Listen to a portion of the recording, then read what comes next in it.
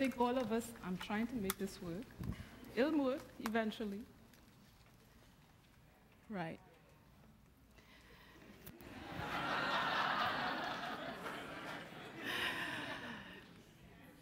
That's where it starts.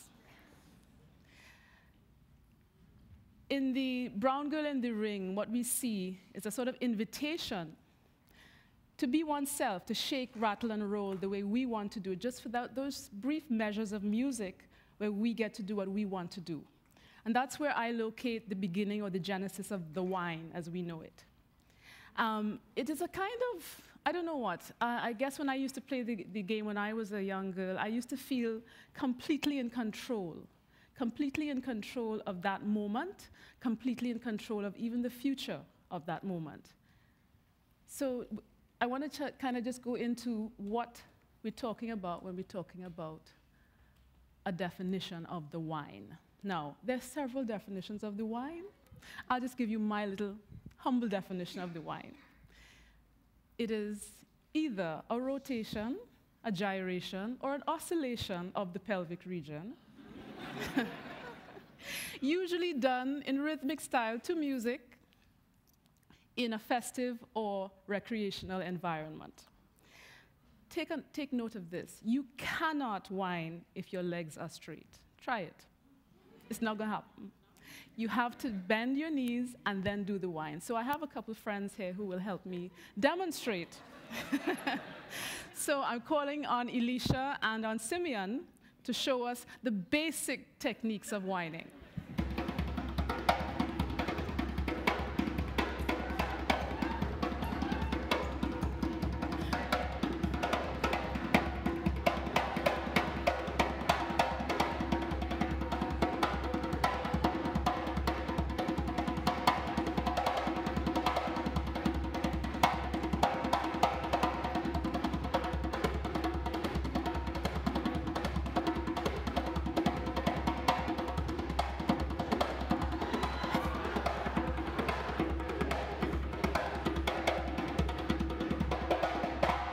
Thank you.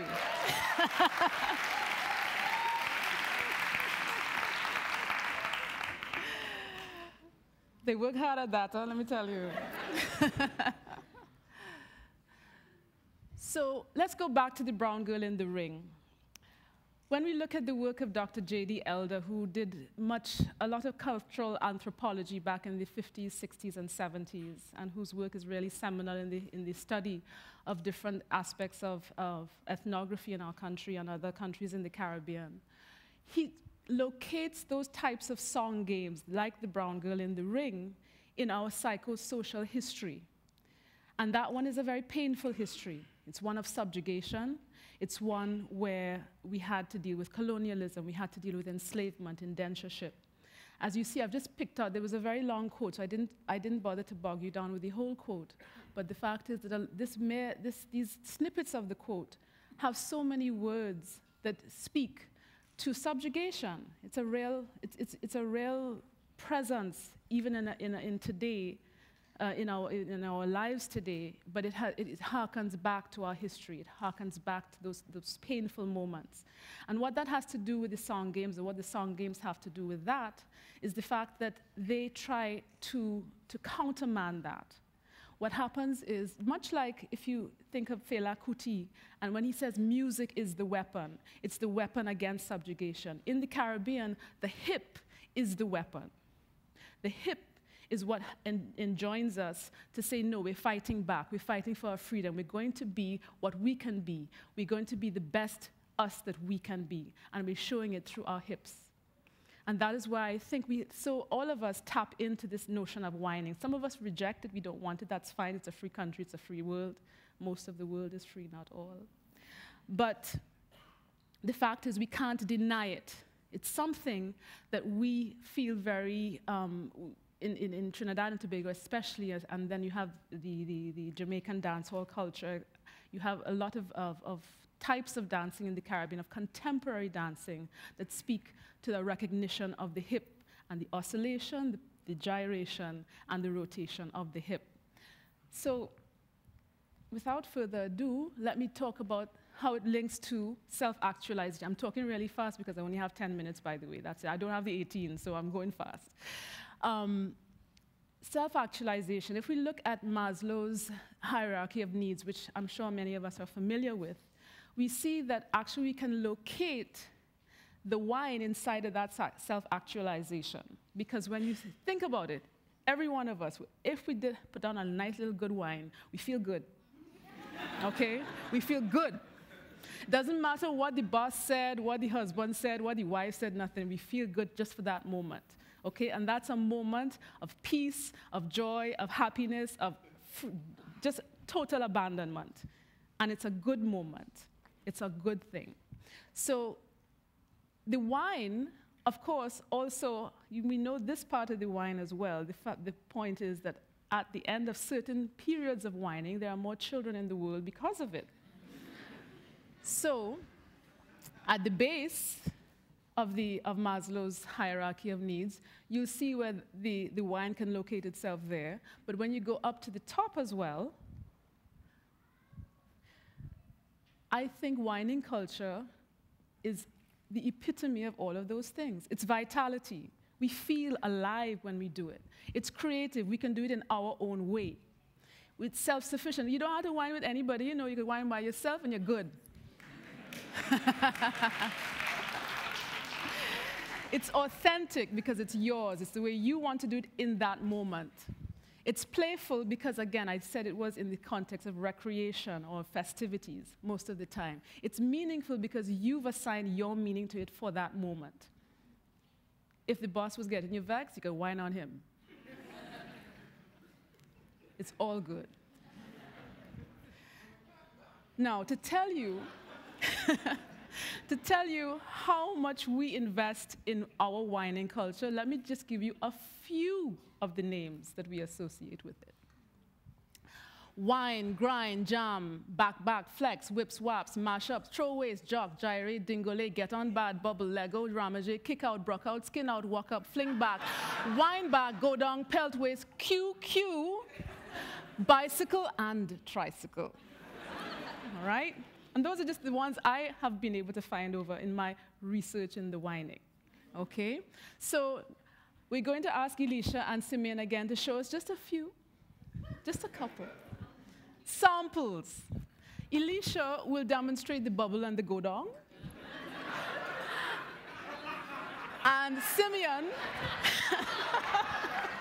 will demonstrate the flex and the get-on bad. All right, let's go.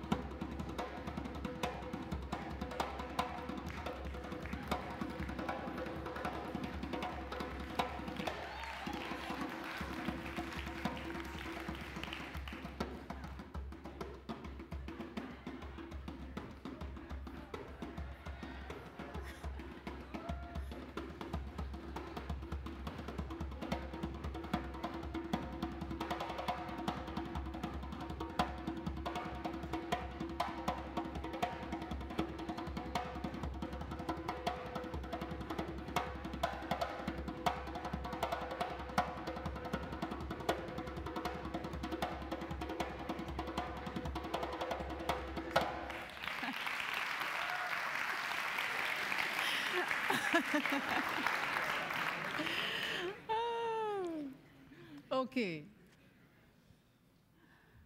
Now, this is an age-old debate in the gender area.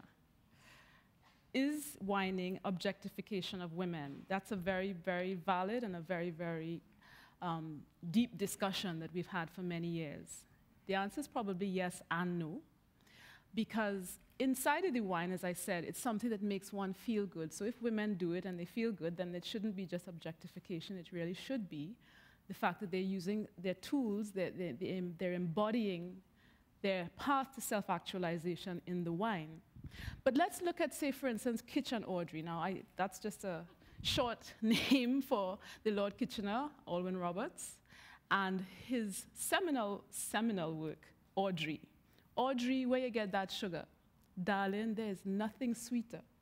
You torture me the way you whine. I like to see your fat behind. Done in the 1970s, that, you can't get any more politically incorrect than that, I suppose, for these times. But the fact is, he's done it with adoration and admiration. So you have to take that into consideration before you think it's pure objectification of the woman. We're not stupid, we're not naive. We know that there is that sexual overtone. But there is that sort of path, as I was talking about, that self-actualization path that he is admiring in the Audrey of his day. And then come to the present day now. We're talking about different women who have actually turned the gaze from being from the man to the woman to themselves. They have taken on the power of the wine in a very different way. What they've done is they've started to sing about it, so it's no longer the man singing about the woman that he's looking at. It's about the woman singing about herself. And the person who I think for me embodies that the most is Denise Belfont, because she has taken the wine to a different 21st century level. So again, I call on my erstwhile colleagues to demonstrate the bicycle wine.